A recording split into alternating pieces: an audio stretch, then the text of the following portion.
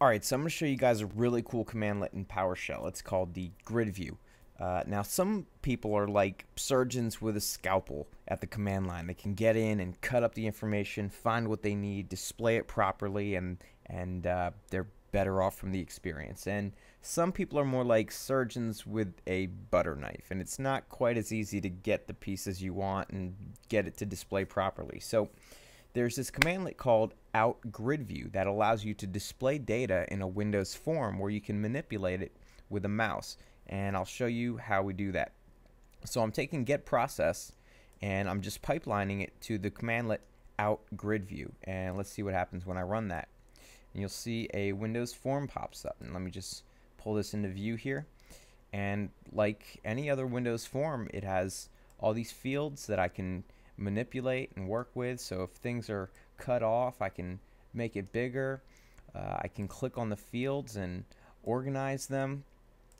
So I got it by ID here and organize it by CPU. So it's a really easy way to go in and look at the information that would normally be displayed to the console that you wouldn't be able to work with interactively. And we can actually take it a step further. You'll see up here we have a little box that says filter on it, and we can go ahead and type stuff in there and it will be dynamically filtered. So I'm going to type Chrome in here and you'll see it's going to pull up all my Chrome tabs that were running when we ran that command. And we can type in other stuff like Win. Okay, so I have some stuff with Win.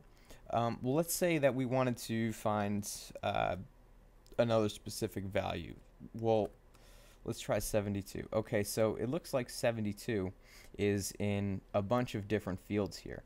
Let's say we only wanted to see if 72 was in the CPU field. Well, you can click this button here called Add Criteria, and then we can pick one of the columns, and we're going to pick the CPU column, and we're going to say add that, and then we can filter from inside just the CPU column. So you'll see that it is only filtered out items that have 72 inside of the CPU, and we can go back here and see how that works.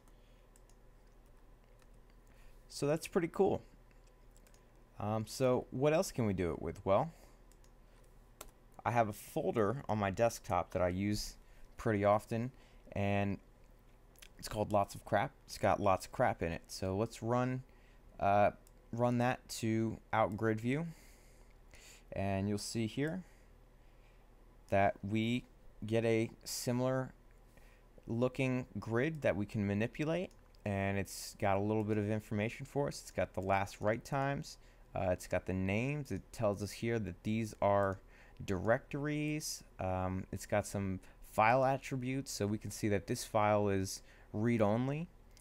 And so just like pulling the information from get process, we can give it a folder and we can look through the information there, and similarly we can filter through it. So we can find the exe files, we can find the txt files.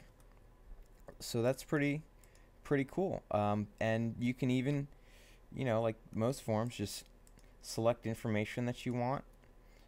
You can copy it to the clipboard. Let's see that. So we can copy information from it, paste it somewhere. I'm not going to save that. And yeah, that's it. So here's another thing that I'll show you guys that I was just trying out. Let's say that you have tons of virtual machines installed on your computer, and you want to check what the IP addresses are. If you have tons of stuff, sometimes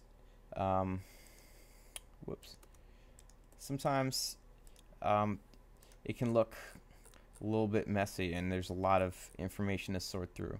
I tried pipelining it to Out-Gridview and it doesn't pull up a grid because it's not a PowerShell object, but you can still sort through the information. So I can type IP and quickly grab all the rows that have the word IP in them, and that gives me a quick view of what all the IP addresses are.